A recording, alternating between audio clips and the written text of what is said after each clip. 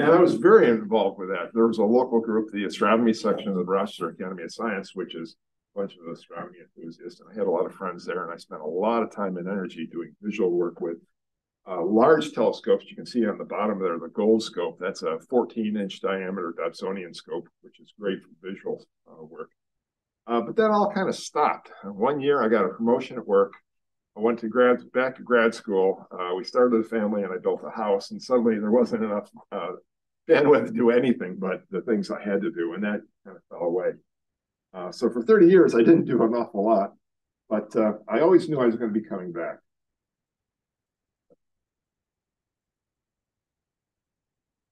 There we go.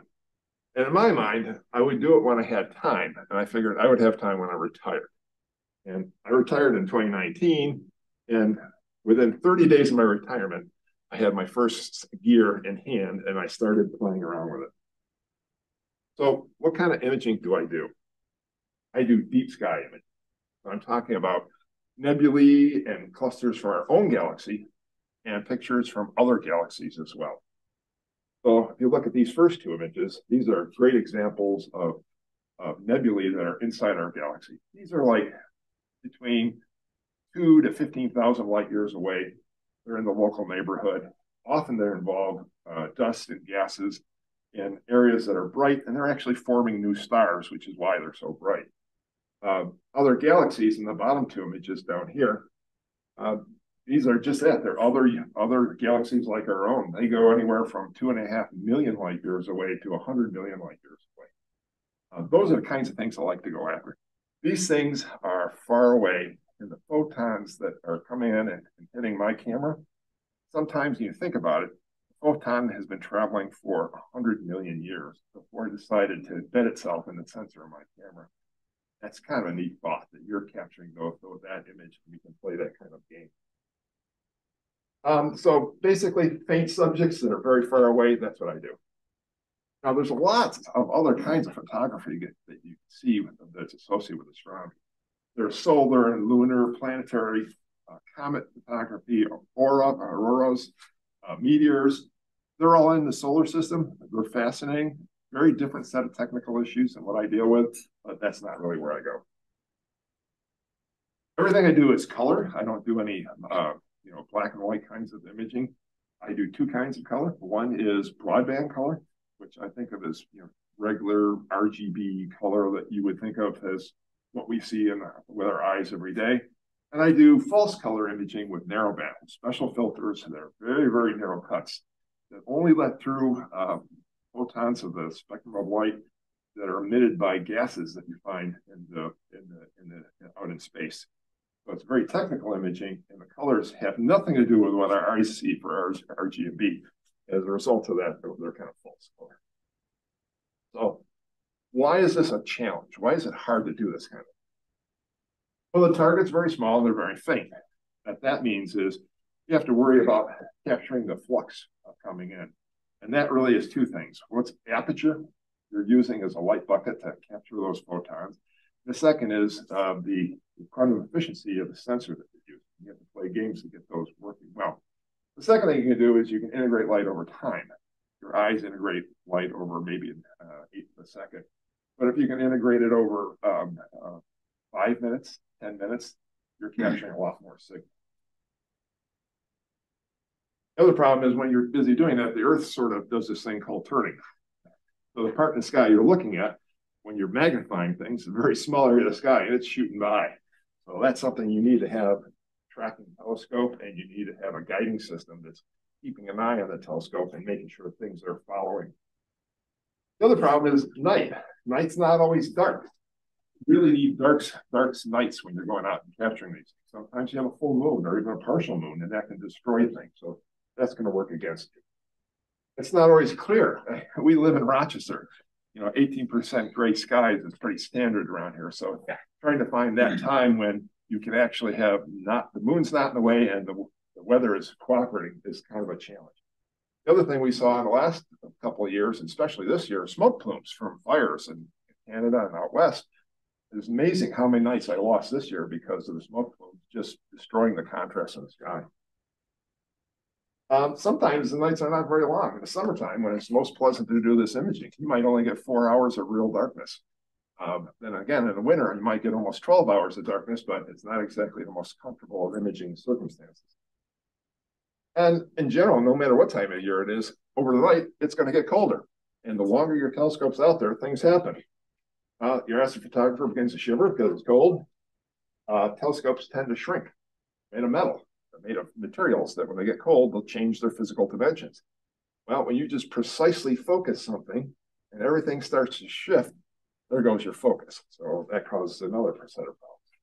And as it cools, you'll get to the dew point and you'll have dew forming on your optics. Again, not a good thing. Now, every problem has a fix. That's the good news. The bad news is every fix probably has its own set of problems that you're going to have to fix. But you get into this cycle. So there's a fairly layered system that you really know how to apply. You need to learn how to apply in order to get the results you're looking for. So I started playing with astrophotography 30 years ago with film. Kind of a nightmare, right? Reciprocity failure in film was pretty bad for long exposures. So you used to bake it in a vacuum to get the moisture out, and then you'd fill it in with nitrogen gas to try to prep the emulsion to be more sensitive. That might take you a week. Then you go out and you have one long exposure, maybe 4 hours. And that whole time you're an eyepiece guiding, making sure that everything's tracking just right. Then a plane goes across the field of view and your entire 2 weeks worth of work is gone, right? So I tried my hand at that. Horrible results. I didn't have a lot of success. But when I came back to it, I kind of found it's a whole new world. These computerized go-to telescopes. You calibrate them with the sky and you tell them what object to go to and they just sort of find it. Hey, that's pretty cool. Plate solving, magical. You don't hear about that so much, but in plate solving, the scope thinks it knows where it's looking, takes a picture, compares it to a database of all stars, and says, that's not it. And it starts a search until it finds exactly what you are looking at. And then it tells the telescope, hey, dummy, you're pointing the wrong way, fix it. But this allows you to really zoom in and get exactly what you want to get in a very precise way. That's where computer and network technology and things like that are really helping. We have CMOS cameras with great sensitivity and built-in cooling, which is really changing the game in terms of the efficiency and the quantum efficiency of what we can capture. Exposures are short and stacked. Instead of a 4-hour exposure wrecked by your plane going through the field of view, now there's a whole bunch of little exposures. And if you have something go wrong, you throw one out, but you still have all the other ones you can put back together. So it's kind of nice. Automation is really becoming king. You can have autofocus happening so that as the temperature changes, we can compensate for that. Guiding is a secondary system, which is completely autonomous. It works on its own and makes sure that things are happening right. And even the complex sequence of things you have to do are done by computer controlled and software. So automation is making things simpler. Big deal is processing is now digital, not chemicals. So much you can do with such powerful tools, really extract and highlight very faint features. So for me, this is a whole new world. When I was a kid in the candy shop, I had a great time playing with these technologies. So key enablers for doing deep sky imaging. You better have an interest, or you just start doing this kind of thing. You better have drive because there's a lot of things you're going to have to learn that you didn't know before. So you better be really driven to do that. You better have a few dollars because you have to buy some toys and put them together to make them do things. You got to have access to the sky, which sounds like a real no-brainer, but people who live in the city have access to skies that are so bright they can't do anything. We built our house in a nice piece of land in Mendon because it had wonderful trees everywhere. Well, now I'm doing astrophotography and I'm swearing at those trees every time I go out there because they block my sky. So you have to have reasonable access to the sky. You better have a supportive spouse if you're married because you're going to be doing weird things at weird times of the night, and patience is something your family is going to have. But the big thing, time. Time is the big thing.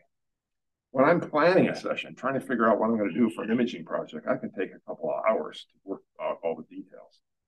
Setting up my gear and taking it down could be an hour and a half every night. I probably want 3 to 5 nights to get enough data to make it worth processing. Processing for one imaging project can take me 3 days. Sometimes it's taking all of the images I captured and crunching them down, and that's just sheer computer power, and the computer's chugging away in the background while I'm drinking coffee. Other cases, it's all the layered processing I have to do to get things going. I have a website where I document each one of my projects and every step I took in the processing, and I share that with people who are trying to learn. That write-up takes me 2 or 3 days. So a project can be 11 days of work in order to get that final image. So yeah, if you're busy, you don't have a lot of time, that's a little difficult. I'm retired. I can do whatever I want now. So my very first telescope rig, I got it within 30 days. It's a 5.1-inch APO refractor with a nice go-to mount and a one-shot color camera, which means it's a sensor with a Bayer pattern on it. Every picture you take is a color picture. Great starting package. I told my wife I was kind of interested in doing this, and she was supportive, but don't rush into it. Make sure you know what you're doing. Sort of had what I wanted. Called the technical support line for a vendor, and I asked a few technical questions. They're very helpful. Then I said, this stuff's pretty hard to get now. Supply is pretty tough, especially during COVID. Oh yeah, almost impossible. I got one of these scopes with that someone hasn't claimed yet, and these mounts we haven't had for 6 months. We're getting a shipment in. There's one more available than we have back orders for. If you want, you could lock that down right now. I pull out my credit card, and it was very easy to do. I had to tell my wife what I just had done without talking to her. I just spent $6,500. And that was not so easy to do. But I ended up with my first set of gear. Can I just ask, I looked up the specs online just because I was curious how it related to the different designs of telescopes we studied here. You mentioned this is all lenses, right? This is a refractor. And it's not a bare bones refractor, guys. We assumed thin lenses, very basic optics. If you look at the design of this guy, it's got some triplet lenses in there to do that chromatic aberration correction that we talked about being one of the Achilles heels of refractors. So it's a nice scope. At the price point I looked at was exactly what you were saying, Pat. It was, certainly. These are very quality scopes. This is probably bigger than I needed to start with. But I usually do things a hard way. I thought this was a really good size scope. It's 5.1 inches. I hadn't pictured how heavy it was. You're trying to assemble this thing in the early night. That's not too bad. 5 in the morning when you want to take it down and you're bleary-eyed and you're carrying this heavy optical thing that you really don't want to drop. Less convenient. But yeah, this is not an inexpensive tube, but this is a pretty common setup for astrophotography today. Often smaller than this, but same basic ideas. One of the reasons it's done that way is because it's kind of a sealed tube, right? You have the optics in the front and the camera in the back, and everything's sealed, and it keeps dust out. You don't have a lot of alignment issues, things like that. It's very convenient when you're setting it up and taking it. So I had a lot to figure out. I knew how do you put it together? How do you make the pieces work together? I got the cameras connected and working, and during the daytime, I pointed it at some trees really, really far away and got a rough focus on the leaves. And the first night I did the polar alignment by using a bore scope, looking down the polar axis and lining it up with the pole star, which was not good for a guy with bad knees and a bad back. You're kneeling in the driveway looking up, and it was torture. But I got it. I did the 2-star calibration of the mount. I had it go and point at an object that was well positioned that I was familiar with because I've seen it in a telescope many times. I had it look at Messier 8, the Lagoon Nebula. And then I told it to start, and nothing happened. I figured, well, something's not wrong. And I wasn't thinking. I told it to do a 60-second exposure. The 60-second exposures take 60 seconds. You got to wait for it, right? And suddenly, on my screen, I saw this image pop up. This is the actual image that happened then. I was so excited, I took a picture of my cell phone and sent it to my family, who really didn't care. But I had to share it with them. But to me, that's more detail than I'd ever seen visually. And I didn't know what I was doing. So I went ahead and I had a little simple piece of software, and I told it to do 14 60-second exposures. Then I used some free software to try to put together. And I created my very first astrophoto image. It's Messier 8 again. A few points to make here. So 14 minutes of integrated exposure, not a lot. Really terrible focus because I didn't quite know how to do focus at the time. I had no guiding, no calibration frames because I didn't know how to do any of that stuff yet. This is a color camera. Anybody seen the color? The software needed the Bayer pattern to decode the color, and I didn't know that, so no color for me, thank you. Didn't matter. This is the most detail I'd ever seen in that image in 30 years of playing around with telescopes. I mean, I can see the cluster in the center where the new stars have just formed. I can see the swirls of dust, which is where they develop from. I can even, as you look around, you see these little nodules down there? These are dust clouds that are collapsing. Those are going to be stars someday, right? And that's what I got from my very first image that I did so poorly. Well, that was pretty exciting for me. It was encouraged me to go on and do more. So here's a few more of my first early images. First one here is M57, the Ring Nebula. It looked like a ring. Woo-hoo. You know, I got a picture that means something. This is the Witch's Broom, which is part of the Veil Nebula. Very, very faint, challenging object, but I got a hint of it. This is the Messier 16, the Eagle Nebula. In the center in here is the Pillars of Creation. Have you ever saw the Hubble telescope picture, that real famous image? I could sort of see the pillars, sort of, you know, so, but I was pretty happy with that. And this is the Crescent Nebula, and I even picked up a little color on the edge of the crescent. These were bad images. You didn't care. They were images where I was seeing things. I was getting data through the telescope. I was learning how to process it. Yeah, the blacks are all clipped, and yeah, the stars are all clipped on the other end. There's no color to them. And the colors all over the map. I did Photoshop, and I didn't know what I was doing. And but my first results were important. And first results for everyone are important because you went through so many barriers to get here. Now you can start to hone your craft. Could I ask, I'm sure on your screen the colors are popping out. Would you mind if we just tried a light experiment? Yeah. You let me know if this is too dark for you, but let me see if I can drop these. Wow. Are you okay with the lights off? I can deal with it. Okay, great. I think that might be. I mean, yeah, you can't see the images. There's not much to talk about, right? so this was a learning opportunity for me, right? And over time, I kept working at it.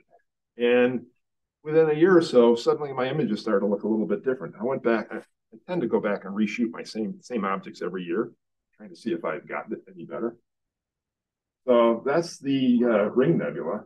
And yeah, I think I've got a little bit more detail coming through now, including the little galaxy that's right to the north of that. Now I've gotten a little bit more detail coming through on the Veil Nebula. I'm really happy where I ended up being able to go with the Eagle Nebula. And the Crescent Nebula is a fascinating area that there's so much detail there that you can pull out if you know how to go extract that data.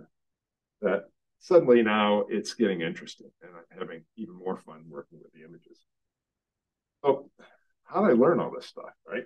Well, I had a background in imaging science, great, but it helped in some ways, but it hurt in others because a lot of the instincts that I've honed on image processing over the years are the wrong things to do for these very, very dim things.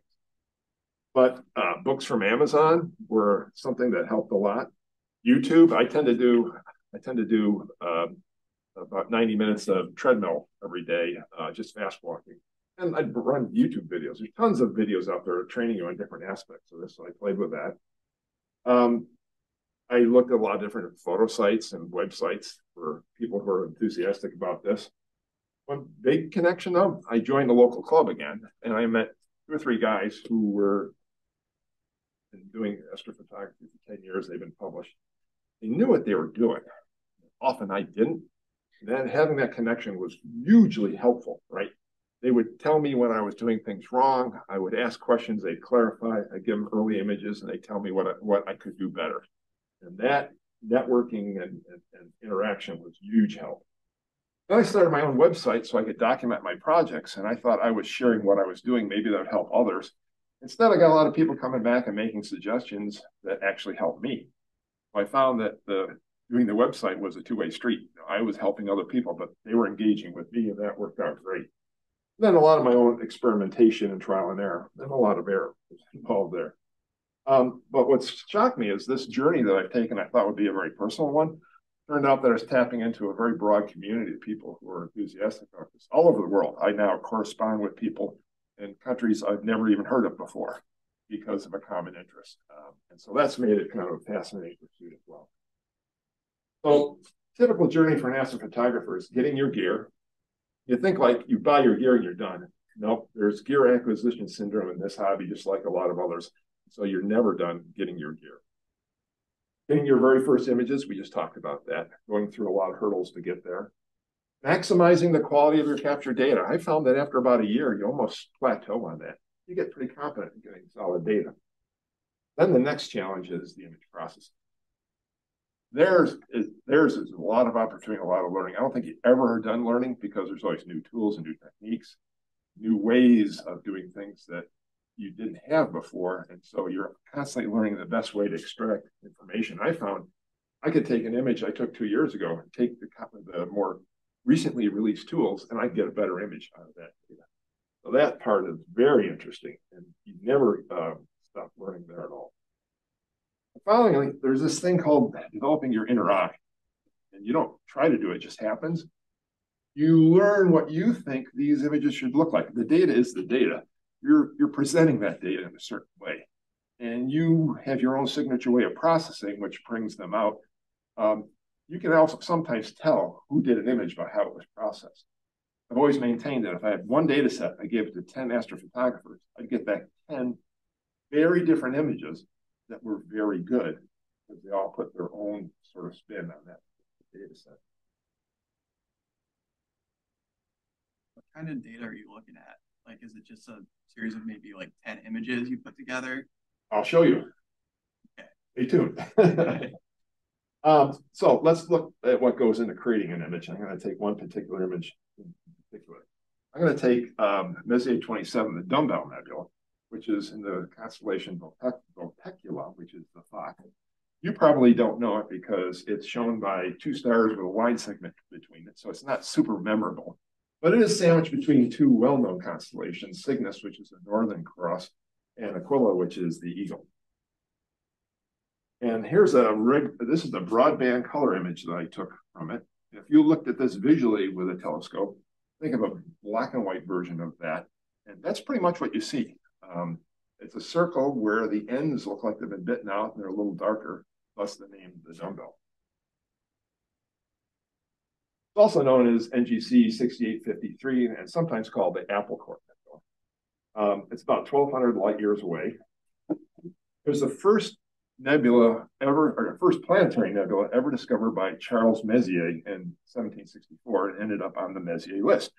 Now, you might think that Messier was going out collecting all these wonderful things to look at in the sky, and he created his own list, and that's not quite what happened. He was a fanatical comet searcher, as were a lot of his contemporaries. And he would look visually through the sky, and he'd see this fuzzy patch, and he'd think, oh, good, I discovered a comet, and I'm going to be famous for it. Then I'd discover that it doesn't change in position night after night. It can't be a comet. It's a false comet. So he kept a list of these false comets, and he shared it with all of his contemporaries. So these are like the garbage of the sky that got in the way of discovering comets. Today, it's seen as the brightest and most interesting objects that are in the sky. So kind of interesting how they flipped this script on that. We know because we had pictures of almost 100 years ago taken of this, and now that it's expanding. And 10,000 years ago is when an event happened which caused this particular nebula. So planetary nebulas are stars or at the end of their life where they shed the outer layers of their atmospheres. So here's two other ones. We already talked about the ring nebula down here. This is the Helix Nebula that I took. These are other examples of planetary nebula. As I said, basically, red giant stars at the end of their life will shed their outer atmospheres. What's left contracts down to a white dwarf, and often that very bright white dwarf will irradiate that expanding shell of gas and make it glow. That happens between stars have a solar mass between 1 and 8 solar masses. So our own star will end in something like this. Kind of interesting, that shell of gas that's kicked out, because the star is ending its life, it's gone through its nucleosynthesis and it's evolved and created all the heavier elements. So all that debris that's being kicked out, it's happened star after star through millennia. That's so-called star stuff that Carl Sagan says we're made from. That's where all those elements come from, these stars at the end of their life. They call it a planetary nebula because in old day telescopes, it looked like a resolved disk, like it might be a planet. it just didn't follow the rules of motion that all the other planets do. So they didn't know what it was, and they called it a planetary nebula because it looked like a planet. So my goal when I shot this, I shot it in broadband before. I want to do something different.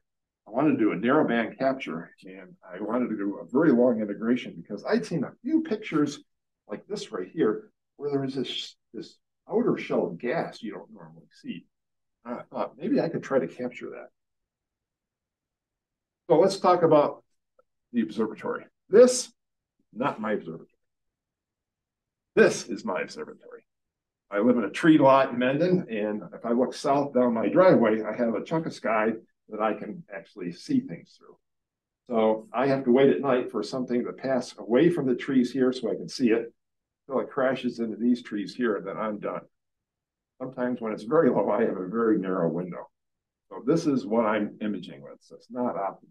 If you look to the north, here, there's a convenient hole in the tree canopy that allows me to see Polaris, which I need to use to line up the polar axis of my drives so that they're tracking the Earth right. I say convenient. It wasn't that convenient. I had guys with chainsaws hanging from ropes cutting that hole in the tree so I can see Polaris and do that. By the way, that's not an actual image of Polaris. It's just an incredible simulation. So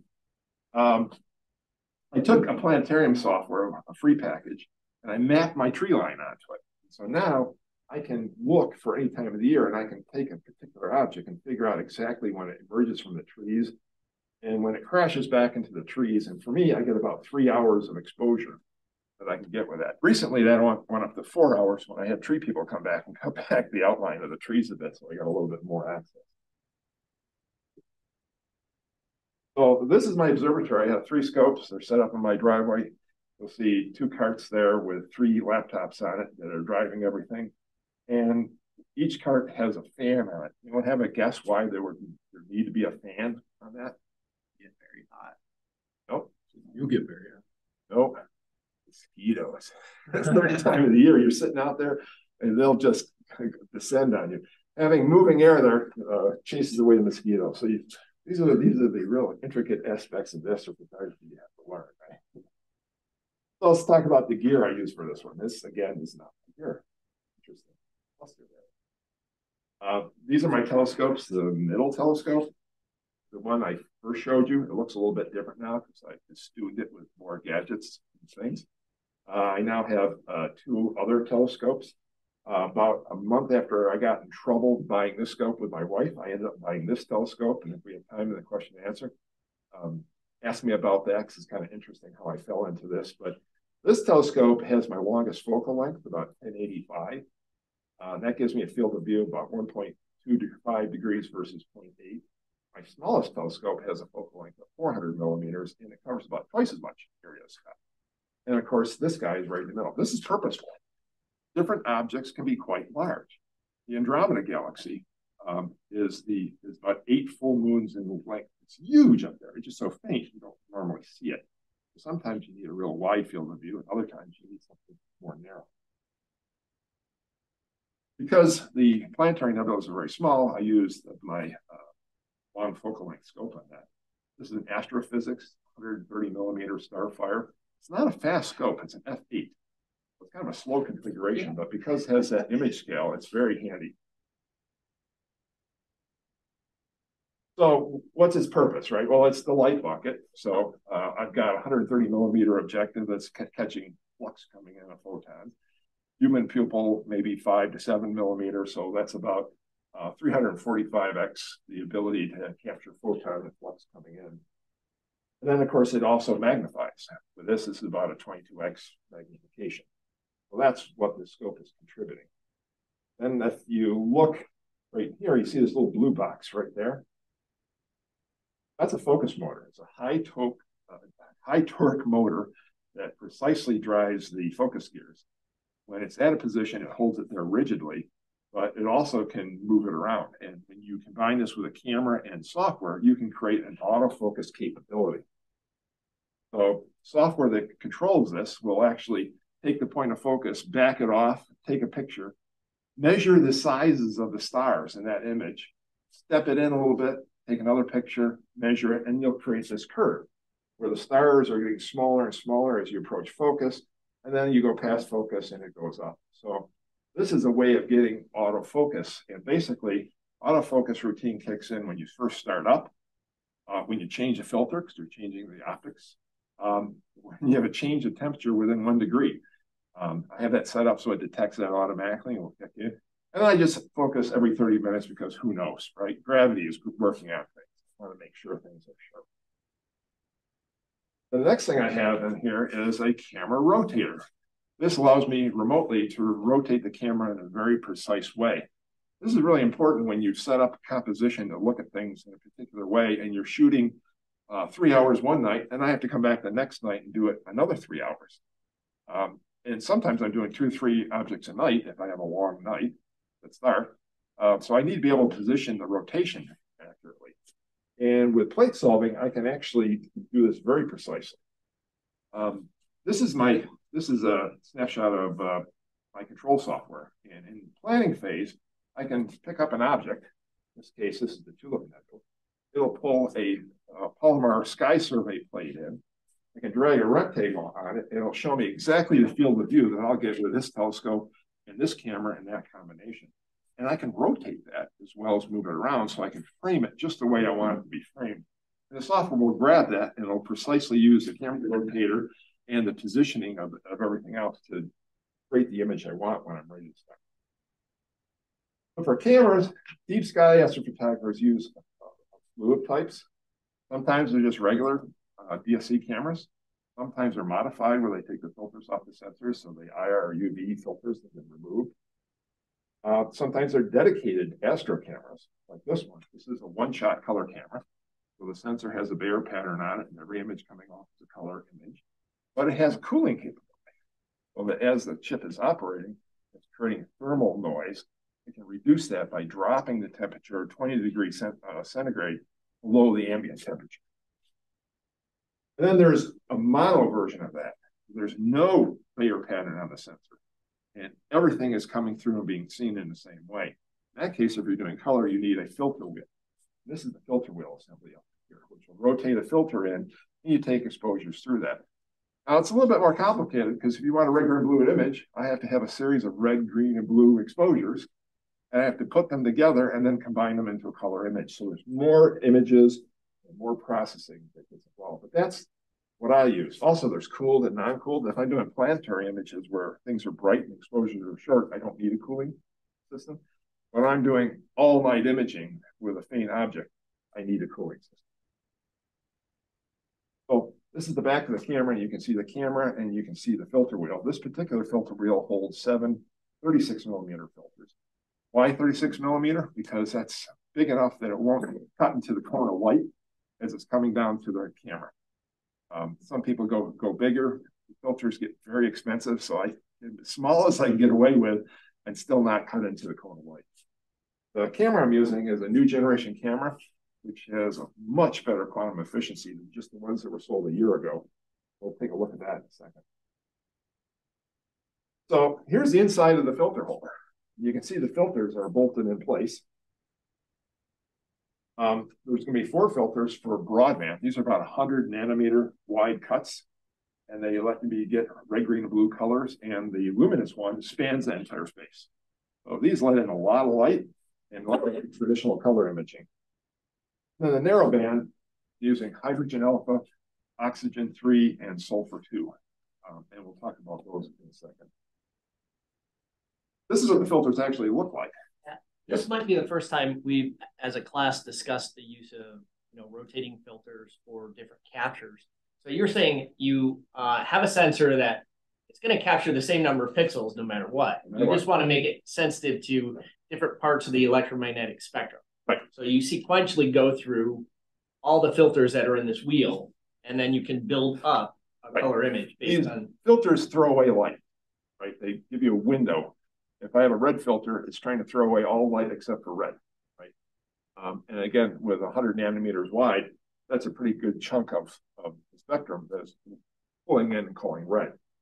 And you can see here we have 100 nanometers of red, green, and blue, and then the luminous is spanning this entire space.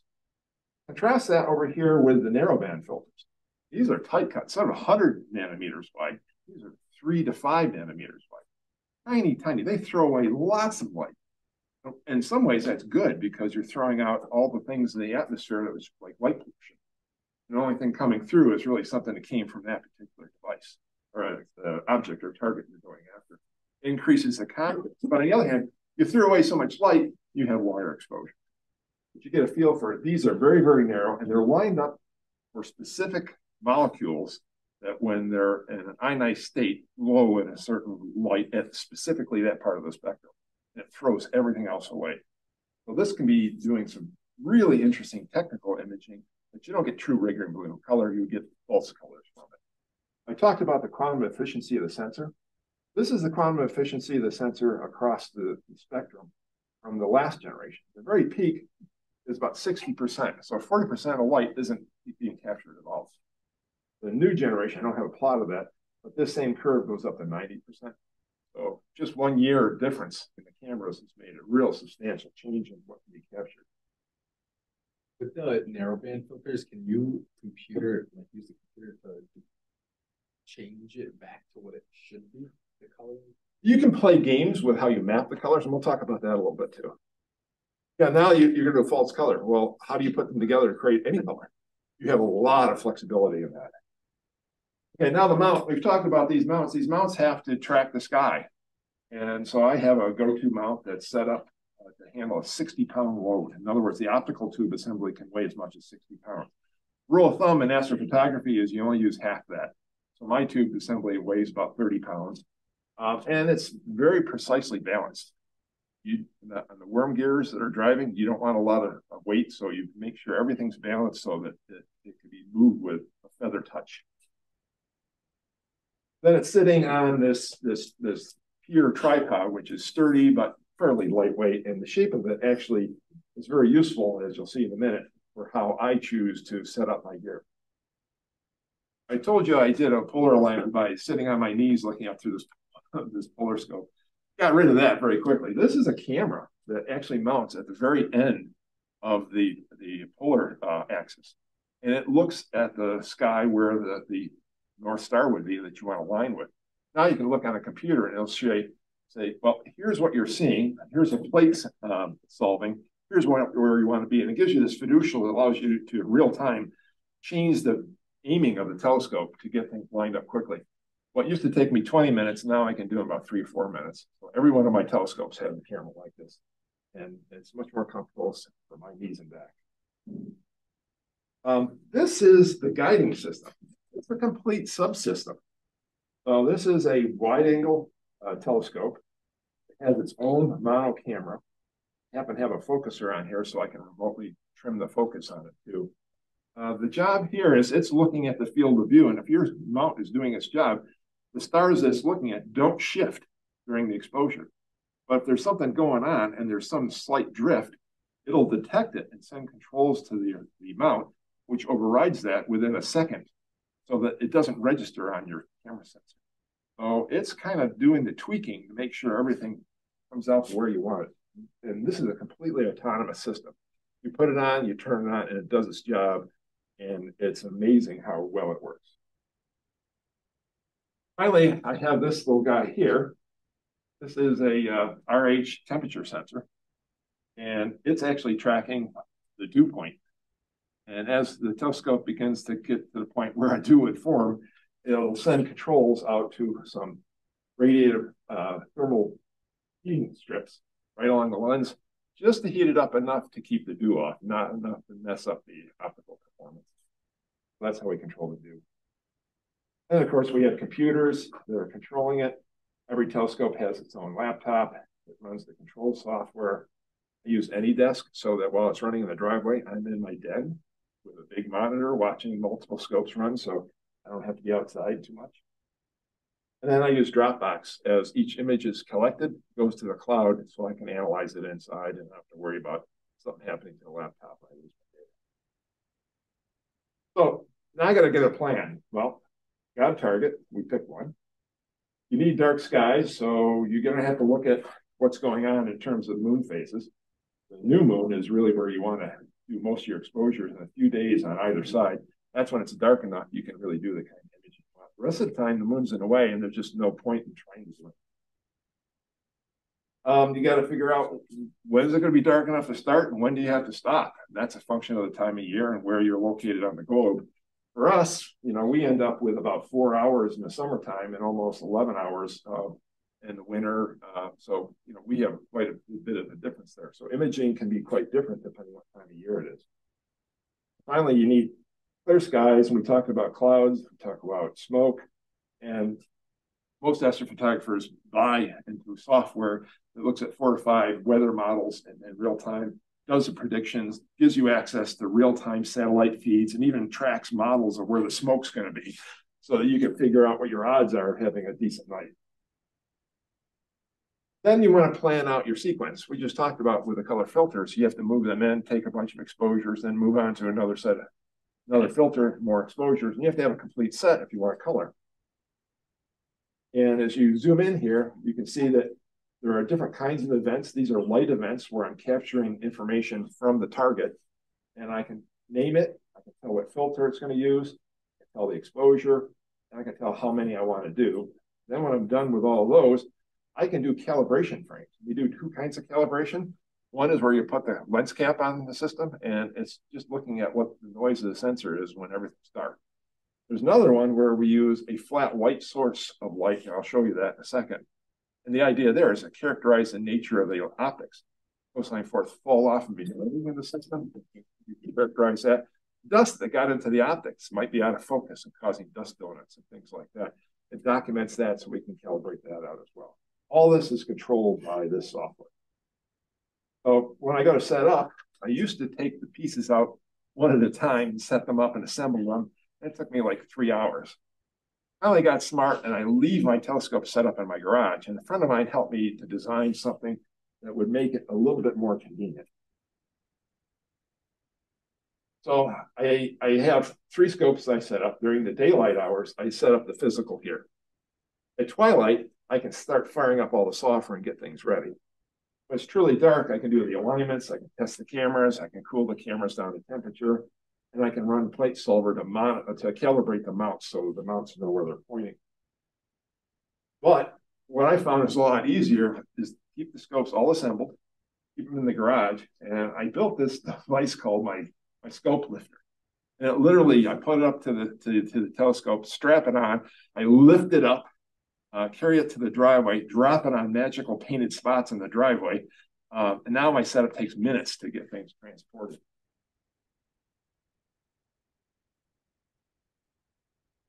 To give you an idea what that looks like, I'll show you a snippet of a video I had on my website. I realized one night when I was setting up, I had a security camera.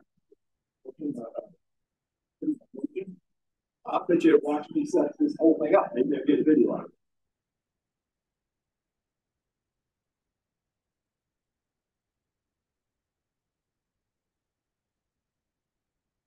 You notice like the difference between spring and or fall and summer, your driveway shifting? Good. But when I do the calibrations, every time I set up, it counts.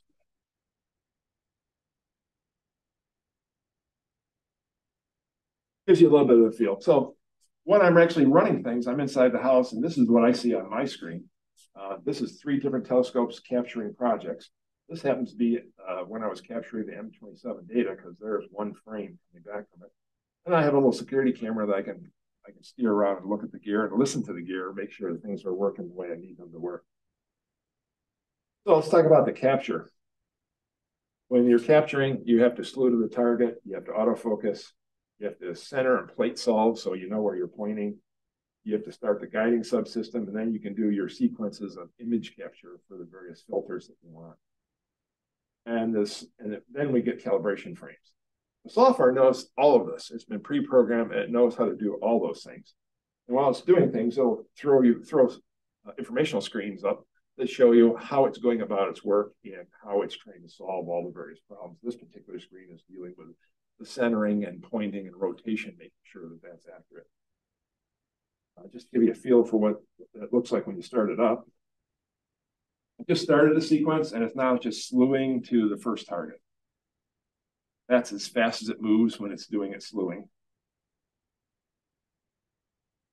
Once it's gotten to the position it thinks it targets it, it starts taking an exposure to see if that's really accurately pointing. And it'll do a series of those until it zooms in and looks what we want. So I talked about calibration. This is my flat frame calibration. It's basically an LED tracing screen with some closed cell foam around it, hang it on the end of the tube, and I take a series of exposures that way, which are then stacked together, and it characterizes the optics, it characterizes dust, and then I can remove that as part of the calibration process. So these images were all captured on the 2nd, 3rd, and 4th of August in 2022. I had 39 300-second exposures for the hydrogen alpha, 38 for the oxygen 3, and 46 for the sulfur 2. So about 10.25 hours of total integrated time.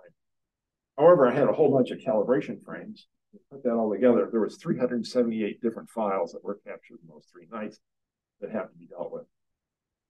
And just to give you a little bit of a feel for how this works, one of the things that I do is I take those individual exposures, I string them together, and I create a movie, and I watch how each of the frames change. And when you look at the movie of that, you'll see sometimes the sky changes its brightness. You'll see that some clouds might move by. You might see a little bit of motion in the stars because the system's so smart that every time it starts a new exposure, it shifts things a little bit so that it lines up on the grid of your sensors slightly differently and changes how the sampling happens. So you'll see a little bit of that going on. To get an idea what these look like, I'll just play one of these.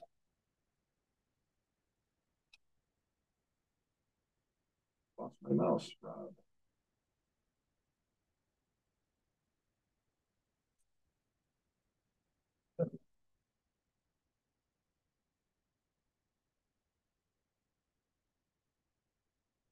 You can see, doesn't seem like a lot's happening. You see a little bit of variation. See some clouds going by. And that's a plane that just shot through the field.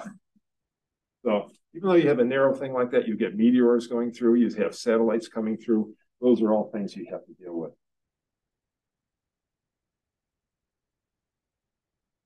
All right, so the pre-processing. I got all this data, and I have to crunch it down to the starting image. So all the calibration frames, all the light frames have to be processed and combined together. This process is called stacking sometimes. It involves cosmetic correction, which is fixing defects on the CMOS sensor itself. It does calibration normalization of each frame. It does registration, so all the frames are lined up precisely the way they need, and then you integrate them together, and images are assembled from that to create one that has better signal and noise. Stacking process is based on the square root of the number of subframes. So we have about 40 subframes. So the square root of that is about 6.3 improvement in the signal and noise. If I want to double that, I'd have to go up to 144 frames. So as you start to have longer exposures, you have diminishing return. So what's in our light frame? If I took an exposure that's very, very, very short and had a lens cap on, I'd still get some kind of noise signal. We call that the bias noise. Then if I had a 300-second exposure and I took one with no light, I had the lens cap on, running the chip that long heats it up, and that heat will generate noise. So that's kind of a thermal thing that we get out of dark noise. Then we just talked about the flat signal, and that's how the optics shape the signal coming through. We calibrate that. Then finally we have light, and some of that light kind of came from the target, but so some of that light might be from your neighbor's porch light. It might be from atmospheric glow. We don't know. It's just it's the light that's entering the system. So calibration, since we've taken dark frames and flat frames, we can subtract that off. So that all we're really dealing with is light signal. So the process here is we have all these subframes. We want to combine them into one master frame. And if I look at one subframe here, you can see stuck pixels. You can see a lot of noise. You can see that a lot of the features are kind of hard to see. But as you stack them together, the things that are really there reinforce one another. Noise isn't the same each time. It doesn't reinforce.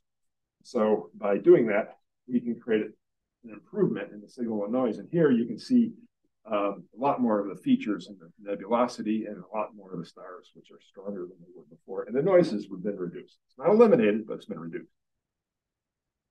So think of having this 30 samples of an image. You have 1 pixel. You can create a Gaussian distribution. If you take the average of that, you're going to have something better than you got in each of the contributors. And because it's a Gaussian-like distribution, you can use statistical methods to throw out things. So you have a pixel, it looks like 1 frame that the airplane went through it. That frame doesn't look like any other frames. We can throw that out.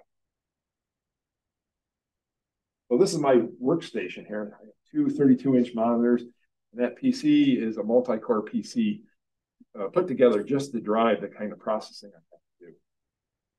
So after everything's done, you come up with this wonderful master image. That's it. That's what you see. You see a little bit of feature and a couple of stars. And so what's going on here? Let's look at a histogram of that image. Well, that's the histogram. That's the statistics. You can see there's 25 million pixels there, but you don't see anything. But in fact, you really have something to see. Because there's a line right here going up right near 0. And there's actually instances all the way along in here. You can see that the minimum is a very low number. This is normalized between 0 and 1, by the way. And I have pixels that are all the way up. What's happening is I have stars that are spread all the way across the bottom, and all the nebulosity is crushed near the 0 point. If I zoom in on that part of the histogram, you can see this is the little normal distribution of the signal I got. There's not a lot there, and it's just barely above the noise threshold. So in order to work on it and see anything, you put a transfer function on it that scales up the values, what they're displayed on the screen, so you can see what you're actually dealing with, but you're not really changing the values of the pixels that are in the image, because that's what you do with processing. So here are the master signals I got back from this project. Hydrogen alpha, oxygen 3, sulfur 2. First thing I find fascinating is this is the same object, but when you look at it with narrowband filters, looking at just the different molecules, look how very different the images are. The hydrogen alpha, it's lacy and it's filled and symmetric, and it's a really interesting structure. But if you look at the oxygen 3, it's soft and sinuous and almost angel-like. But if you look at the sulfur, there's nothing in that shell at all. There's no sulfur there, so you don't see it. This looks more like you'd see with a broadband in it. Now, I had to put those together to form color. And how do I do that? Well, the Hubble Space Telescope takes a lot of images like that, and they pioneered a way of doing it, which they call SHO. That's where the sulfur is mapped onto the red, the hydrogen is mapped onto the green, and the oxygen is mapped onto the blue. But, you have other ways to do that. The first one here is the Hubble method. Here's another method where, since there isn't a lot of sulfur data, throw it out and just double the oxygen. They call that HOO. Or you could do all kinds of arbitrary blends. There's no wrong answer. These aren't true colors. You pick something that helps you show what's going on technically. And from an artistic point of view, sometimes you just do it because it looks good and you like what you see. So here's the starting image, and we want to get it to that. How do you do that? Well, there's a pretty complex flow. We know we started with 3 master images. I created a color image because I have a smart deconvolution tool which uses AI technology that likes to work on color images. So I create a color image and run that. But then I quickly split out the colors again, and then I started processing each one of the color images using a series of masks that let me work on different portions of the image to do the things that need to be done to bring out those selected portions. And then from that, I'll create a new color image, and I'll create a synthetic luminance image. Since my goal here was to try to bring out the features in this outer shell, and that only shows up in the hydrogen alpha and oxygen 3, I created a synthetic luminance image with just those 2 filters. Then I enhanced that the best I could. These are all folded back together to give you the final image. So here's what aberrations look like. These are really good lenses, but at the edge of the field, you still have chromatic aberration. And the smart deconvolution routine knows that and fixes that. You can see where it's circularized and fixed the distortions in the corner. Next thing it really wants to do is try to enhance the sharpness that's lost in the optical process. So using that tool to do deconvolution, you can see that the bloated stars are contracted, much more sharp and pinpoint, and some of the other features are a lot crisper when I'm using that.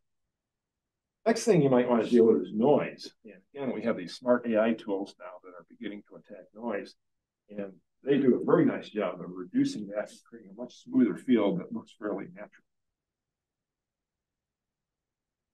I mentioned that I use masks to selectively go after it. It's not unusual for me to have 50 or 60 masks for a certain project as I work on tuning different aspects of the image. In this particular case, what I've really done here is I have a mask for working on the core, I have a mask for working on the whole nebula, or just the outer areas. And that gives me a lot of control and do a lot of processing to bring about an enhancement there. So processing can take 3 days. This talk isn't about processing. Let's try to think of something to give you a feel for what that might look like. So I created a fast little stop action video that shows the processing that went over 3 days, compressed down to about 30 seconds. We'll see how this works out.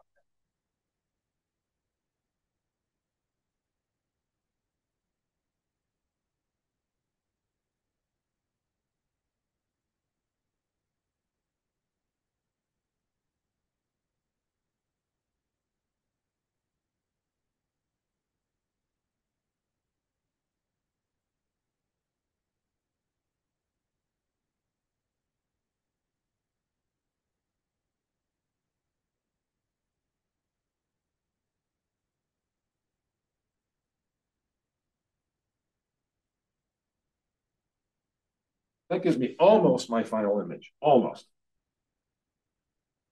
Then what I do is I go to Photoshop and I do some final tweaks that are basically visual preferences that I put on. But I add watermarks. I end up adding my logo and a marker that talks about what it is.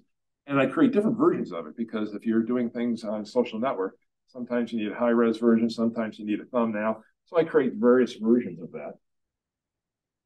And then finally, I create 2 other images. I create an annotated image, which basically overlays information about the object and where it can be found. Now, this is one object, so it's not that interesting. But other larger objects with lots of things going on, it can be fascinating to discover what other things you happen to capture in your field of view. And then I have a finder chart that gives you an idea of exactly what part of the sky that came from. The little red dot in there is basically the field of view covered by that particular exposure. Well, that's the final image. I was hoping to get that outer shell. I was pretty happy with the detail that I got, because not only did I get the outer shell,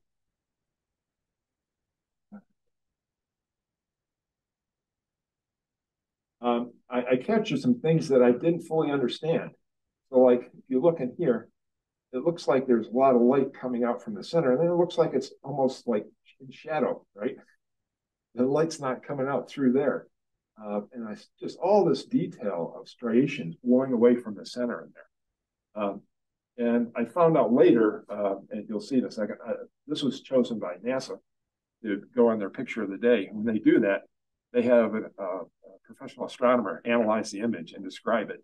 And then they have a forum where other professional astronomers go in and debate what they're seeing in the image. And so I was able to learn a lot of things I never would have learned any other way just by being able to have this image out there.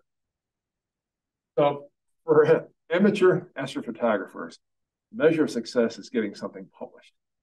Getting something published is hard because even though there aren't that many people doing astrophotography, there are still probably hundreds of thousands across the world. There's only like maybe 5 or 6 magazines that people see as serious places you want to get it published. So they get inundated with stuff. So getting your stuff selected can be very difficult. If you get one image published, you feel pretty proud of that. This one is kind of interesting because all of my magazines got chose this image for publication. It went to Amateur Astrophotography magazine in April, went into Astronomy magazine in May. NASA chose it as the picture of the day. First time I've gotten one in there, and that's a huge point of pride for me because I'm competing with satellites and professional astronomers, right? And I got one in, so that was pretty cool. It was chosen as the image of the month by BBC Sky at Night.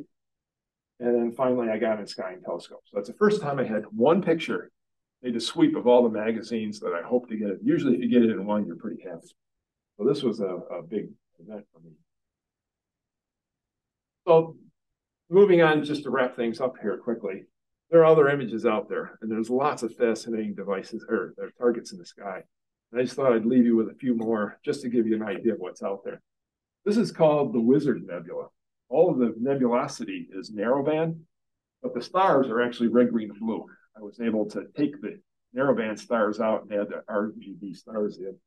It makes for a very interesting. This is the Rosette Nebula in narrowband. It was the first image I ever got published. This one into Astronomy magazine in January of 2022. My small telescope, the wide field, this is one of the first images I took with it. It's really tough getting into Sky and Telescope magazine. They're just very picky. And they chose this image, and not only they chose it, they put it in as a two-page spread, a center piece, which was a big surprise. This is the Elephant Nebula. This was published in Amateur Astrophotography magazine. This is the Bat Nebula. It's part of the Veil Nebula. It's never been published, but it's one of my favorites just because when you look at the detail, the smooth, glossy, feathered information in there is so subtle and it's so pretty that it's just amazing that you can pull that out of the sky. There are things like that have that kind of detail and color in it. So to wrap this up, behind every successful astrophoto, you're going to find some science, a lot of method, a lot of time that went into it, a little bit of art, a lot of experience. For every really good image, there's a trail of really bad images that astrophotographer made on the learning curve as he went through. And then a final takeaway is you never get rid of your data because in a few years, the processing method will allow you to do so much more with it. You'll be very tempted to go back and reprocess. And I've done that, especially this year where we've had very bad skies. I've been pulling old data out and reprocessing. So with that, thank you for your attention. If there's any questions, I'd be happy to entertain them.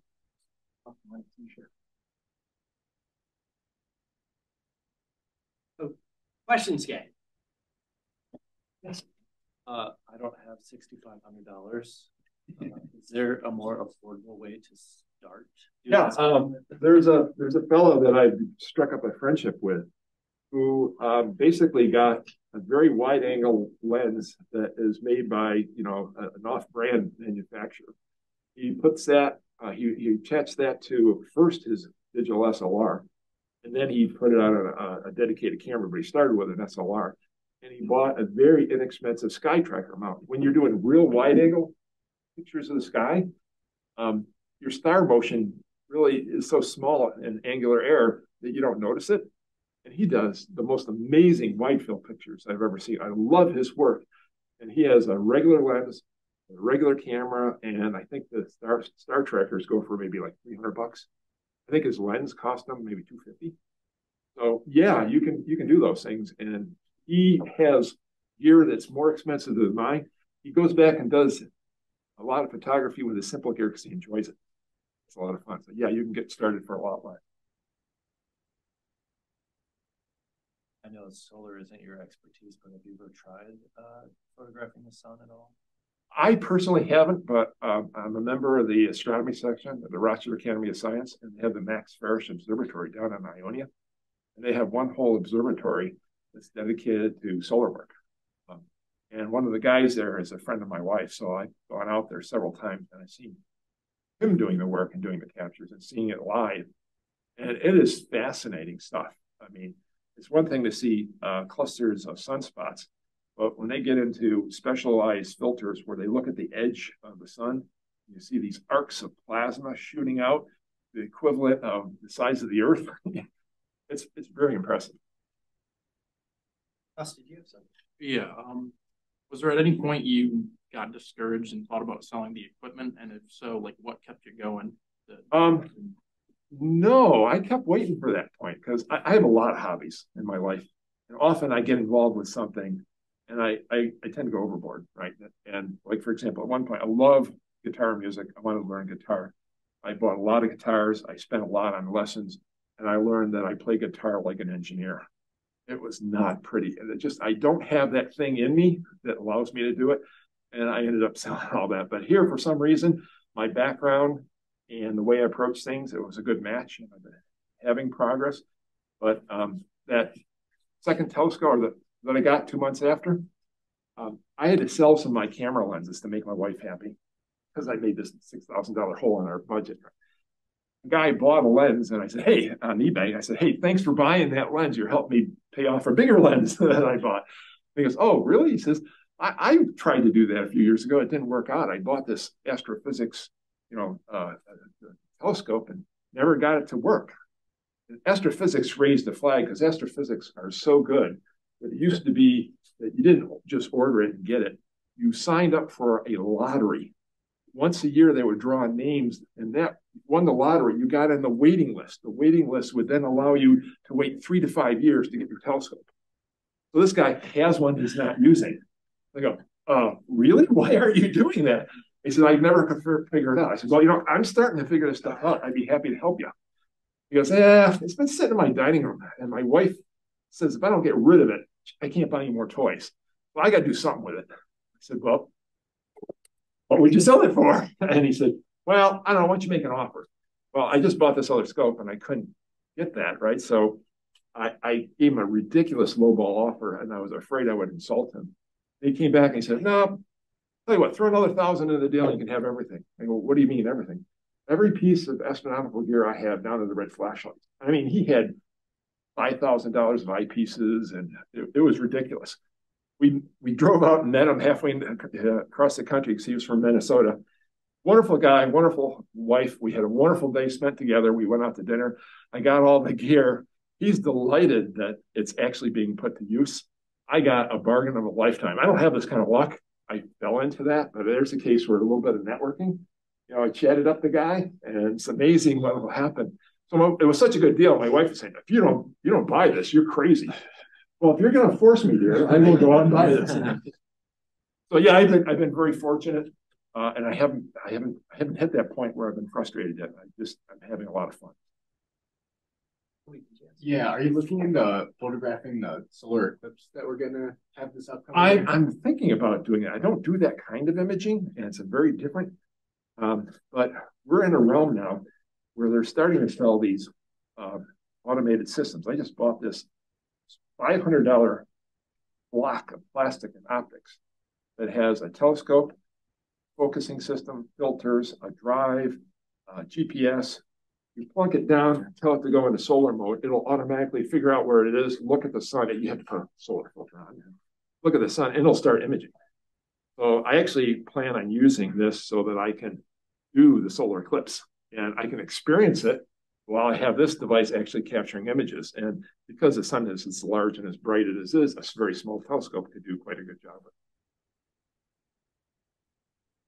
Out of your 3 scopes, which is your favorite? You love all your children. I think it's the first. I think it's the first one, and it's for a stupid reason.